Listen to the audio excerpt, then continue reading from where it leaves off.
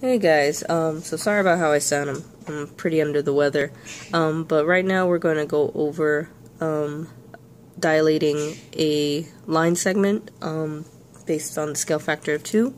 So the problem says, on the graph below, point A, 3, 4, and line segment BC with coordinates B, 4, 3, and C, 2, 1 are graphed. What are the coordinates of B' and C' after line segment BC undergoes a dilation centered at point A with a scale factor of 2? So there are two ways of doing it. The first way I'm going to show you just by using the graph, and the second way I'm going to show you by using like the actual coordinates of the points.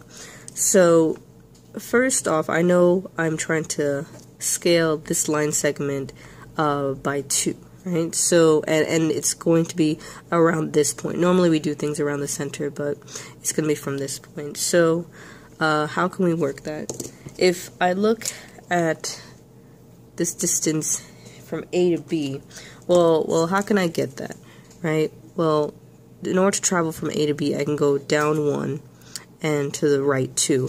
Well, if I want to double that, I just do that one more time. So down 1 and to the right 2, and that'll get me my B prime, which is 2, 4. It's going to be 5, and then up 2.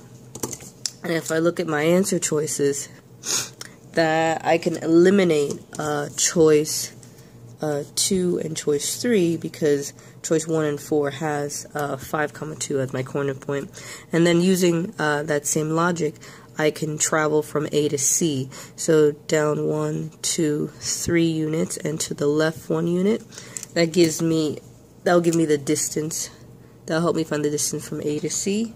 And if I want to double that, I go down 1, 2, 3 units, and to the left 1, and that'll give me my C prime, which is 1, -2. And I see that that answer choice is going to be choice 1. Let me just connect this. So that's pretty much how we can double the line segment using just movement from that center point to where the end point is. Now, if we wanted to use the coordinates, well, we would do the following. We would say, okay, if I'm starting off with B, which is 4, 3, you first want to dilate it by the scale factor of 2. So under a dilation of 2, your B prime is going to be 8, 6. Now, this dilation works if you're centered at the origin, but we're centered at point A. So what you want to do is you want to subtract whatever the coordinates of point A are. In this case, 3, 4 from this. So it's going to be -3, -4, and what that's going to get you is the actual B prime. 8 minus 3 is 5, and 6 minus 4 is 2, which is exactly what we got here on the diagram. So that's pretty much it. Those are the two ways to figure out how to scale around a point that's centered around a point that's not the origin. Alright, if you have any questions or comments, leave them in the comment section below. Bye!